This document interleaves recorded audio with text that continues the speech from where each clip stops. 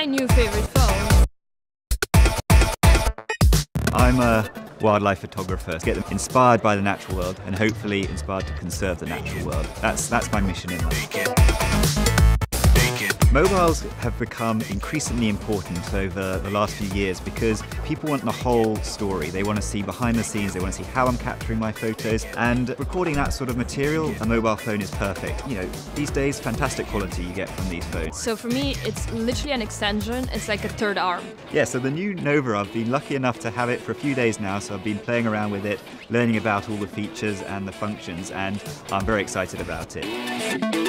It's very sleek, very thin, it has a nice design. It has this button that helps me take selfies. When you need a quick selfie, you just press here.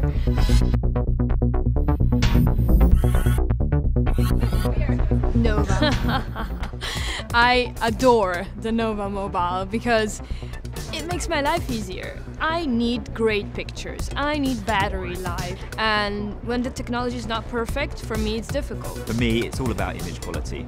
And this has a nice large sensor that's 12 megapixels. And what that means, combined with the large sensor, is that the pixel sites are very large. So they collect a lot of light. And that gives it fantastic performance in low light. So the quality that I'm getting from this camera is certainly outperforming any smartphone I've had before. Cheers!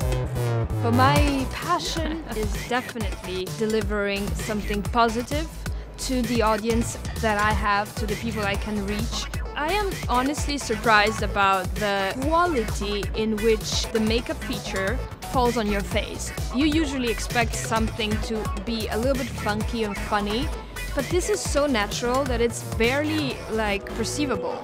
And I love that. This is incredible because I don't have to wear makeup anymore. If I need some makeup, I'm just press click and it's natural and looks absolutely real. The other thing, of course, is the battery life. Huawei has done some very clever things to maximize battery life. Their new chipset apparently is 1.3 times more efficient, which means it's just one less thing for me to worry about when I am out in the field.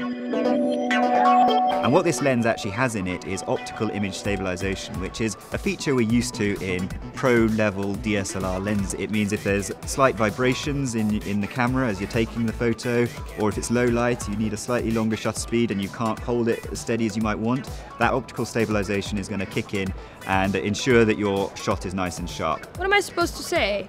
If you don't discover it for yourself, you're gonna miss out.